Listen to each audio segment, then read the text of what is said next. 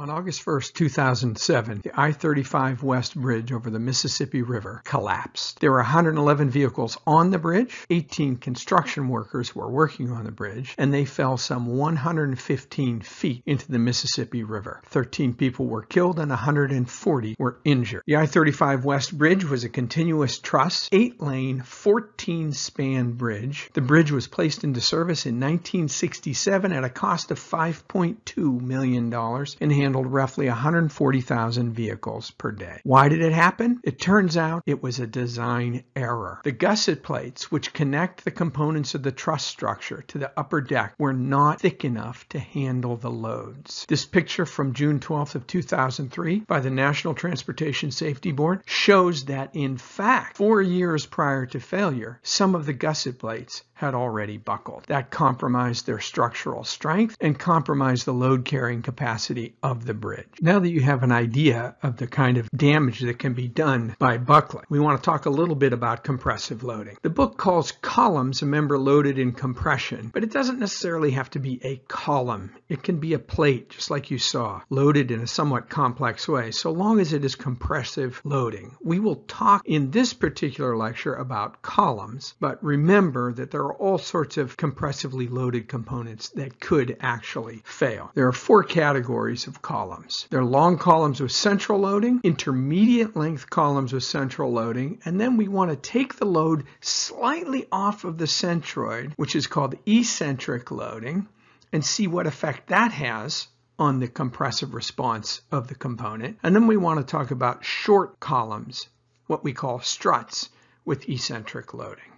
Now, the classic Euler buckling is related to these simple compressively loaded slender beams. These are long columns with central loading, and we show here 4 different types of configurations of the columns.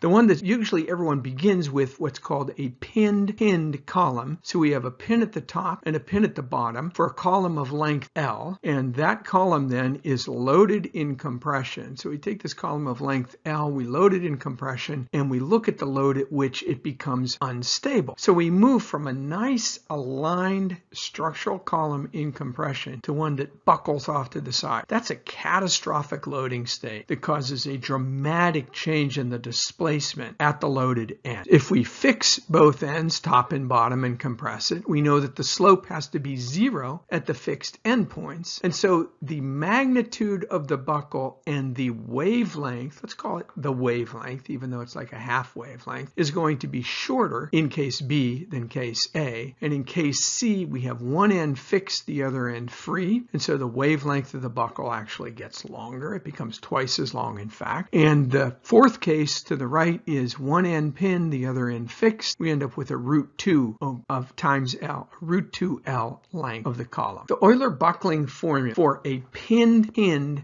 structural column, so that we are allowed to freely rotate about the pins at each side of the column, relates the critical load at which we experience buckling to the elastic modulus of the component, the moment of inertia of the component, and 1 over the square of the length of that component. You will notice that we can generalize that Euler column buckling formula to what is shown in equation 443, where the critical buckling load is again related to the elastic modulus, the moment of inertia, and 1 over the square of the length, but we have a prefactor C. If we have pinned columns, the prefactor is 1. If they are fixed, the prefactor is 4. If one end is fixed and one end is free, the prefactor is 1/4. And for a pinned fixed, we get a prefactor of 2. Those are important things. So 443 is the most general equation, and that is the equation you will usually use for a given column loaded in compression to figure out what the critical buckling load happens to be. You will notice that that critical buckling load will increase as you increase the elastic modulus. It will increase as you change the cross-sectional area so that you increase the moment of inertia. And it will increase if you make the column shorter. So the longer a column it is, the easier it is to buckle. So recommended values for the end conditions, there are these theoretical values where a pinned has a C equal 1, a fixed has a C factor of 4, a fixed free has a C factor of 1/4, and a pinned fixed has a C factor of 2. Well, those aren't very conservative, and so generally they want you to use a conservative value of either 1 or 1/4 when you're calculating the critical buckling loads for compressively loaded columns. Now, the other thing that we like to do is we like to replace the polar moment of inertia with the radius of gyration. The radius of gyration is just the location where you would place all the area to get the same polar moment of inertia. And so it is a dimensional measurement that's related to the moment of inertia. If we replace I with AK squared, then we get equation 444, where the critical buckling load divided by the cross-sectional area, and that looks like a stress, doesn't it, is equal to the prefactor C times the square of pi times the elastic modulus divided by this L over K squared. And that L over K is given a special name. It's called the slenderness ratio, and it's used to classify columns according to their length category. P critical over A is the critical unit load. Yes, it looks like a stress, and it's important to write it as a stress, but you have to be careful that you never think of it as a material property, as a mechanical property. It is a geometric property of the beam that allows for buckling. Now, we can take that unit load and we can plot that as a stress along the y-axis, and we can plot the slenderness ratio along the x-axis. And if we take the Euler buckling curve, you will notice that it depends on 1 over the square of the slenderness ratio. So we get this parabolic decay of the critical buckling load as a function of slenderness ratio.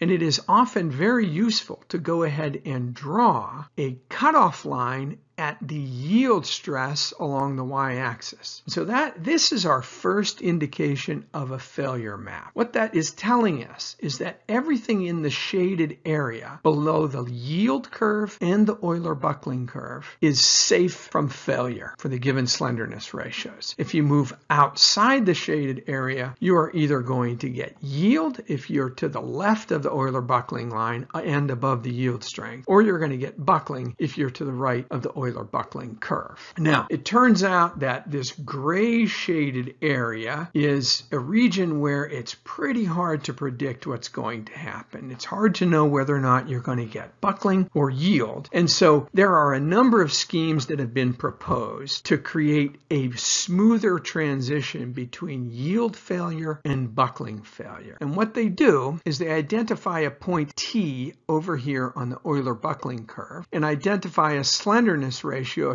associated with that, an L over K slenderness ratio. The intersection of the straight yield line with the Euler buckling curve is called the slenderness ratio Q, the L over K Q slenderness ratio. Well, we fit a continuous curve from the yield strength, where the slenderness ratio is 0, and we fit a parabolic curve so that it's tangent to the point T, the L over K1 slenderness ratio. And then this pink shaded area becomes what is considered the safe area of operation, so that you will get neither yield nor buckling when a column is loaded in compression. I already mentioned that what we are trying to do is create a failure map where everything down here in pink is safe operation, while everything up above it, that's up here and over here, all of that stuff is failure. And so we're trying to sort this out because we know that in this gray region, we are uncertain what's going to happen. And so we create this parabolic curve, which intersects PTR Euler buckling curve at the point T. And we generally assume that the stress, P critical over A, is equal to the yield strength over 2 at the value of T. And if we use that this critical stress is the yield strength divided by 2, then we can solve this L over K1 using the Euler buckling formula, and we come up with equation 445. So then what we do is we say that to the right of T, we're going to be using the Euler buckling equation, and to the left of T, we're going to be using this parabolic curve in here to determine the boundary between safe, which is below in pink, and failure, which is everywhere above those lines. So that's the task, and that is to fit this parabolic curve. So what we do is we assume that the parabolic curve has this general form, where the critical load divided by A is equal to A minus B times L over K squared. That's the slenderness ratio squared. If the parabola starts up here at SY, then that's where L over K is equal to 0, and so A is simply SY. To find B, we simply plug into the Euler buckling equation the value of this critical stress equal to 1/2 the yield strength, solve using this equation to find B, and we get equation right here. And this is known as the J.B. Johnson formula, which says that for slenderness ratios to the left of L over K1, we use the J.B. Johnson formula, and to the right of that, we simply use the Euler buckling formula. And of course, we have to know what our end conditions are so we can solve for C. For eccentrically loaded columns, what we are saying is that instead of the load being applied at the centroid, we are applying the load at some offset eccentricity E. So it's offset a bit, and that gives this load an initial moment arm before the column even buckles. And then as the column buckles, the moment arm at the midpoint of the buckle is magnified by the deflection of the column itself. So the moment becomes the applied load times the eccentricity plus the deflection. You plug that moment into the deflection equation, you get a second order differential equation that looks like that. You solve that with the boundary conditions, and you get this interesting formula, which is shown here. You see the eccentricity, you see the force that's being applied P, the elastic modulus, the moment of inertia, and the length of the column. It's a complicated trigonometric function, but there you have it. At the midspan, x is equal to L over 2, we find that the deflection is a magnified version of the eccentricity using this secant formula right here. We plug that maximum moment in, and then we get this moment formula as shown in equation 448. Why is that useful? Well, the reason that is useful is because at the midpoint of the column, we have axial and bending loads. So we take an axial stress and a bending stress, and we can find the largest compressive stress. We substitute the maximum moment into that equation, and we get the maximum compressive stress that occurs in the column. It occurs at the midpoint of the column. Then we use the yield strength and compression, a maximum allowable value for that maximum compressive stress. We solve for P over A, and we obtain the secant formula for an eccentrically loaded column of length L. So the secant formula for that stress is given by equation 450. E times C over K squared is the eccentricity ratio. C is the end condition. And so what you find is that if we can parameterize these Euler buckling curves based upon the eccentricity ratio. So this is the Euler buckling curve, the outermost one out here is the classic Euler buckling curve where we have centroidal loading. The eccentricity is 0. And then as we increase the eccentricity ratio, we are driving the allowable loads downward to keep the column from yielding. The safe loading zone is always below your failure curve, and that failure curve is a combination of a parabolic yield and Euler buckling. We just end up with a family of curves that depend upon the eccentricity ratio.